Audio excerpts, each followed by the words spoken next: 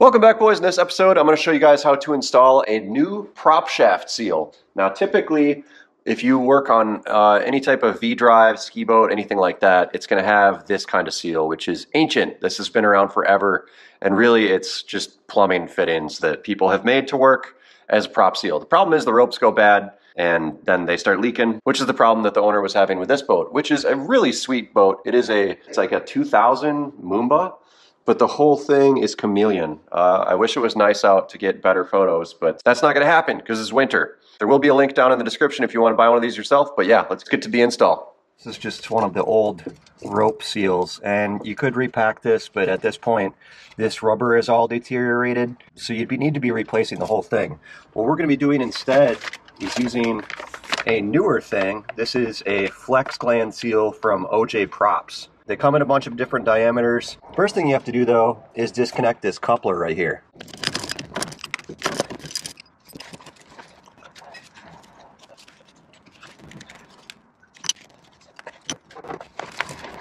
So I got all this apart and I can slide the prop shaft back, but I actually slid it forward because what I'm noticing right now is that this engine is not aligned to the prop shaft. So we're gonna have to adjust the engine mounts on this thing. There's two in front and two in back until the spacing is pretty much even around the drive shaft to this collar here.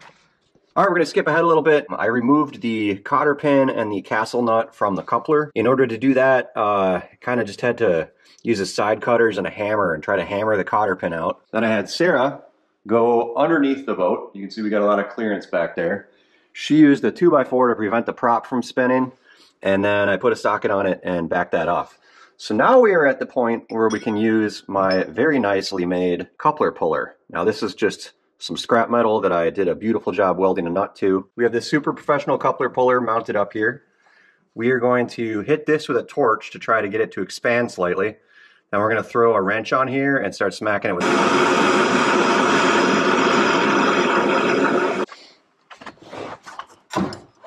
my shitty weld broke. God damn it. All right, it's been a couple days. I suck at welding, so I found a local guy. Austin, thank you for helping me out. Here's a link to his Instagram. Super cool dude, into sleds, and he threw a big fatty bead on here for me. So we're gonna go ahead and get to the pulling and getting this thing out of here.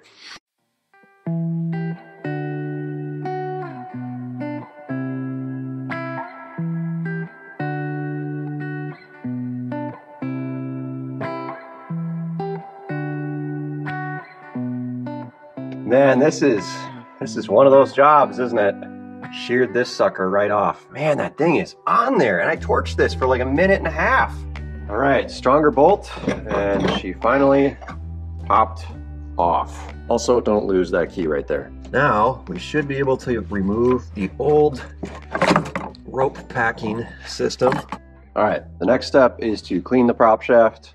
This doesn't look like it has too much damage, but basically, you take your seal, put it where it will install. We need to make sure that the area that this has the seal, which is like right about here.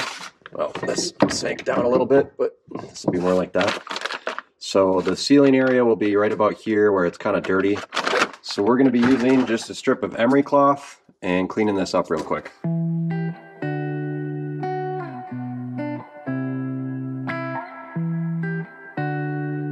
In an ideal world, this would be completely blemish-free, but I can't feel these, so there's just a couple marks here, and the sealing surface is actually right here, so I think we're going to be good.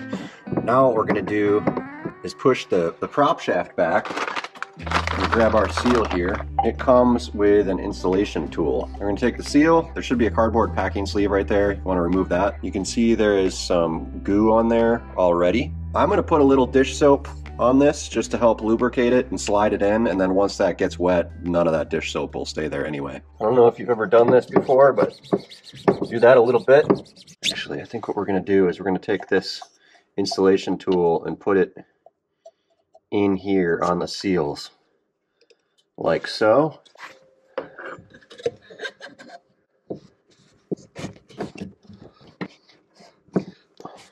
Looks like I need to loosen one of these first because they're facing the wrong direction.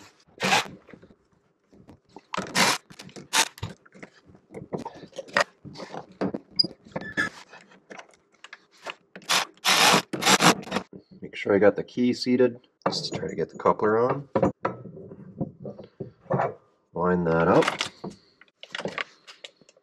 Now, the cotter pin on this was an extreme bitch, so what I'm going to be using is just some thread locker instead, because the cotter pin you can't access from the side, so if this ever needs to get serviced again, you're just going to need to crank this out of there, and that's not really a big deal.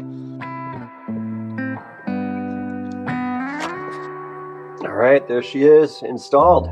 Overall, the install went pretty well. I will say that the worst part was definitely getting the coupler to pop off the prop shaft. I will do some updates on this if we ever have any issues with it, but from what I've read online, this is going to be a super reliable solution, and we shouldn't have to worry about this thing for quite a while. Till next time, dudes, hopefully this video helps someone out. Boom!